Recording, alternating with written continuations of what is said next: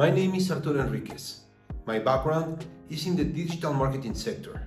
I discovered my calling for teaching when I gave classes to bachelor students for almost 4 years.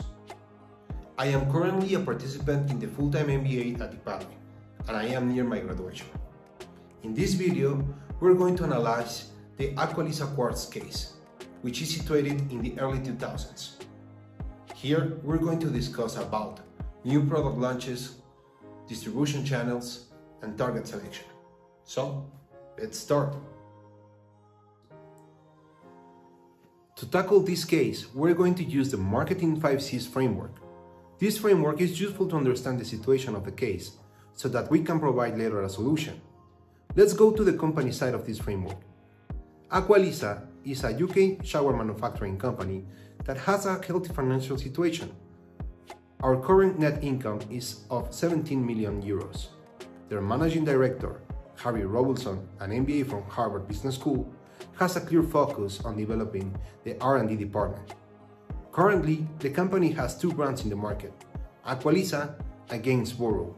This one is dedicated specifically to the electric shower category. And we have a star product, which is the AquaWealth 609. Context.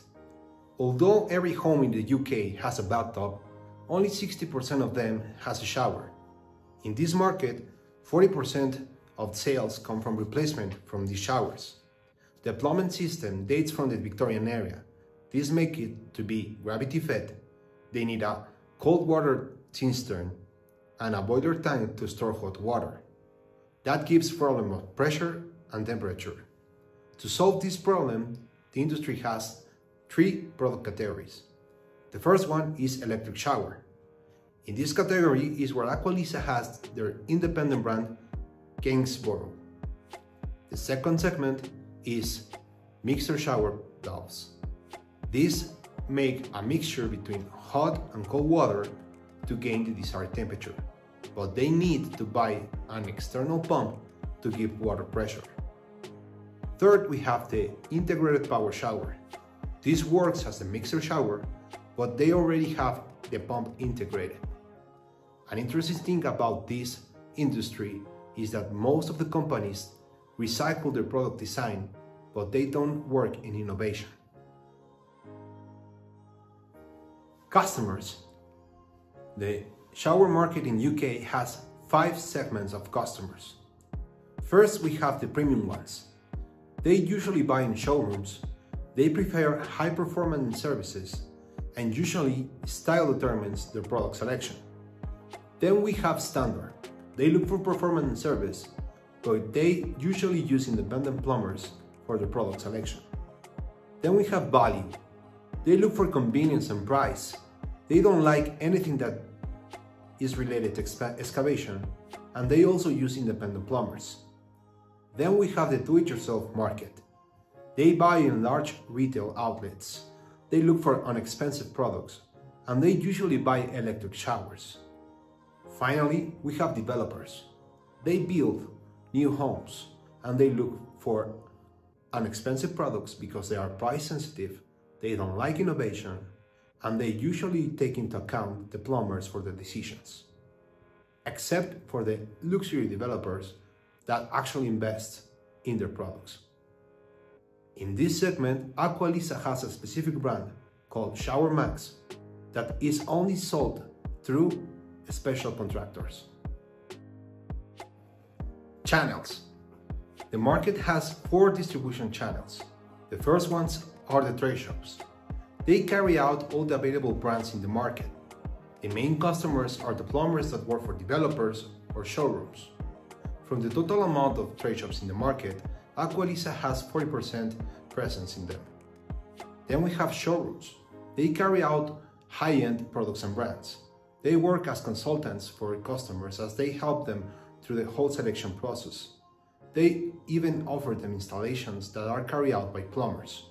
From the 2,000 showrooms in the market, Aqualisa has presence in 25% of them. Then we have do-it-yourself sheds.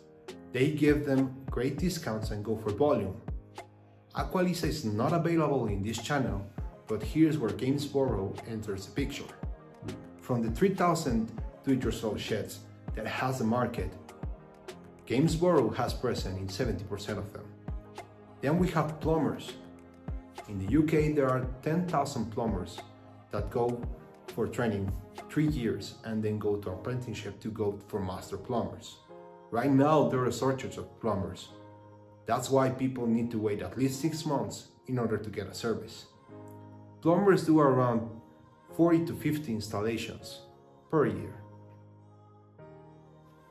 Competitors. Aqualisa has 2 strong competitors in the shower UK market. The first one is Triton. They are the strongest one in the electrical shower category. They have 43% of the market share, and there is a unique aspect of this competitor. They are the only ones that had managed to create brand awareness at the consumer level.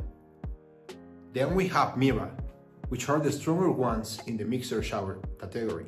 They have 36% of the market share. Aqualisa has the second position in both categories, with 16 and 17 respectively. We can see here that although Aqualisa has position in the market, there is still a huge gap between their strong competitors. That's why we need to do something about it. So, after analyzing the framework, we're going to go to the problem. The market was starting to perceive Aqualisa's product as overpriced. To solve this problem, Rolling Stone dedicated a certain amount of resources to scientific and market research. From this research, there was a technological breakthrough. They developed a technology that allowed the shower to control the temperature of the water via remotely. They invest 5.8 million euros in this technology, and they created Quartz Standard and Quartz Pump, which cost of 175 and 230. They launched the product on May 2001, and they target first homes with kids, elderly, and handicaps. This because of the easy way to use this shower. The main problem comes from the next factors.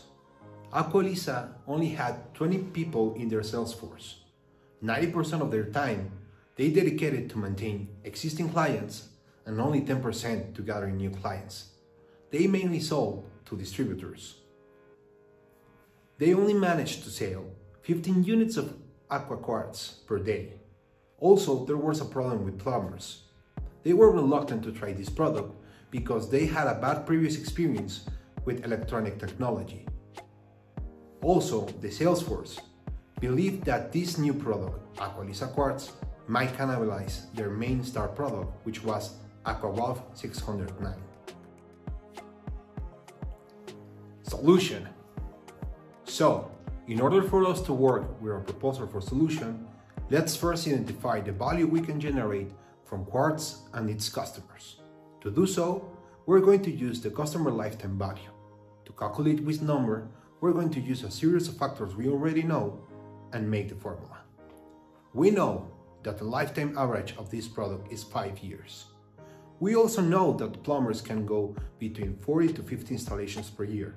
If we do an average, we'll see that we can have 45 installations per year. Then we have 2 types of products for Quartz, standard and pumped. If we do an average of both prices, we have an average price of 512 euros.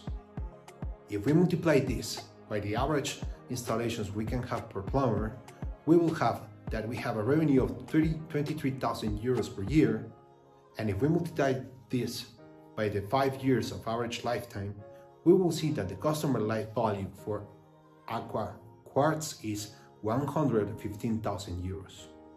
If we do the same for the AquaValve, we will see that the value for this Aqua Quartz is higher, so this is why it's important to make the sales.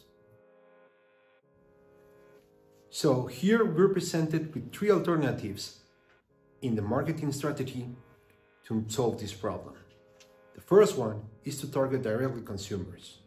Now, this will imply that we will need to create a consumer level brand. Let's remember that Triton is the only brand that had managed to do so. In order for us to achieve this, we will need to spend between 3 to 4 million euros over 2 years. And let's remember we have a 17 million net profit. So this makes a risky move when we have a healthy financial company. The second alternative is to target the do-it-yourself markets. Now, we need to be very careful with this alternative because once you enter the discount channel, it's really hard to climb back up. But let's see one thing. Aqua Quartz has a superior value than the electrical showers.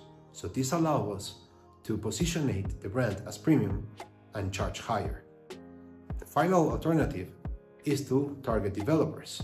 Now, this could be interesting because this can mean volume and also can help us with what big problem that are plumbers, because they will have to install whatever product the developers ask them to.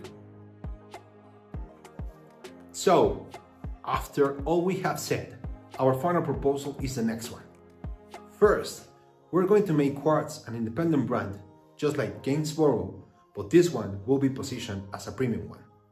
We're going to be able to do so because Quartz Standard and Quartz Pump will be a high-end product. We're going to target luxury developers and we're going to use the trade shop channels to reach them. We are actually going to give them some service benefits according to the amount they order. Also, we have an opportunity with consumers, so we're going to target it directly. We're going to do so by using showrooms, because this channel uses high-end products and brands, and especially they expose our product to consumers directly. With this channel, we're also going to solve our plumber situation, because with the installation service that showrooms provide, they will have to install our product if the consumer chooses. To support our strategy, we made two scenarios. The first one with average data, and the second one with a conservative view, thinking that Aqua Standard will sell more than Aqua Pump. So, we know we made a 5.8 million euro investment.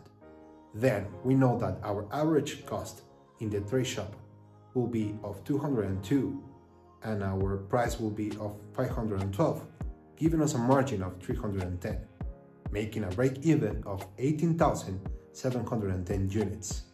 In the conservative one, making the same analogy, we will see that we'll have an average cost of 184, an average price of 493, a margin of 299, making a break-even point of 19,366 units to break even. Now that we know the break-even point, let's analyze each channel. We know that the total units you can sell in the trade shops are 510,000 units, and we have the 40% market share in this channel that gives us 204 units we can sell. In the average scenario, we will have revenues of 104,000 euros, and in the conservative scenario, we will have a 100 euros revenue.